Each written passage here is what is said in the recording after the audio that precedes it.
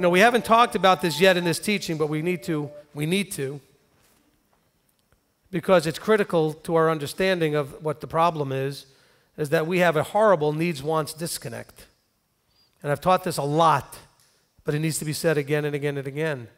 We have a terrible needs-wants disconnect. But that's our problem more than anything else, is that we perceive things that we desire or want as a need, and that makes a huge, huge, huge trap for us to fall in. What am I talking about? A need must be met. If you need something, you will do whatever has to happen to get it because you need it. All right? If I were to come over to you and put my hand over your mouth and nose so that you could not breathe, you might think that was funny for a second or two.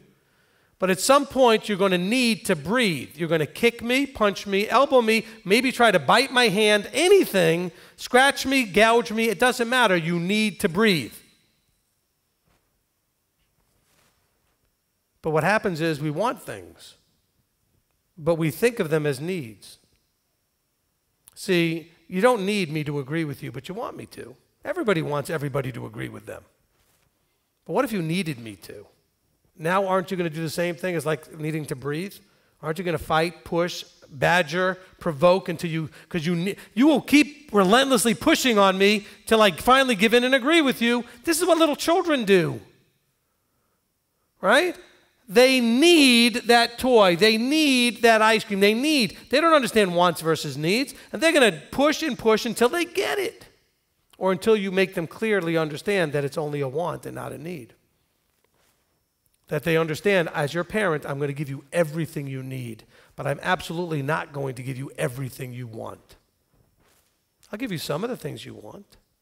But I'm not giving you everything you want. Because not everything you want is actually good for you. Or maybe the timing isn't good for you. But this is the problem in the body, though. The body doesn't understand the difference between a want and a need. And so what happens is, when they start treating wants as needs, we have terrible problems. We had a problem in this congregation years ago because there were some people that needed me to have a certain position on something that I refused to have. Now, it didn't matter to them that I allowed them the space to do what they wanted themselves.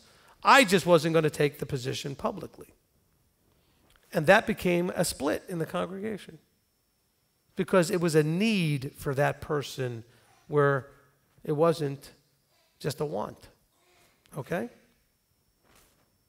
I don't need to even tell you what the issue was. It doesn't matter. It could be any issue. But that person needed me to do something, even though I had allowed, I said, I don't have any problem with you doing whatever it was. Do it. Fine. I allowed them the space to walk out their own salvation and do it. I said, but that doesn't go in line with what I believe, and I'm not going to teach that from the microphone. But that person needed me not only to agree with them, but to publicly agree with them. And so that became a point that created actually an angry outburst on live stream during the Q&A. And then the person was all mad at me that they embarrassed themselves in front of everybody on the live stream. I said, I didn't make you do anything. You chose to grab the microphone and explode on the live stream. This is many years ago, okay? And so, but yet now the person feels terrible and they're all offended. Now they want to blame me for that too. Isn't that what we do with people? So even when we do things, we can't possibly own that. Now we've got to blame somebody else again. This is what causes division. Part of what causes division is you're not owning your own stuff. You want everybody else to own their own stuff, but you don't want to own your own stuff. Your own flaws, your own issues, your own problems. You don't want to own it, but you want everybody around you to own theirs. We're not mature enough. This is a maturity problem.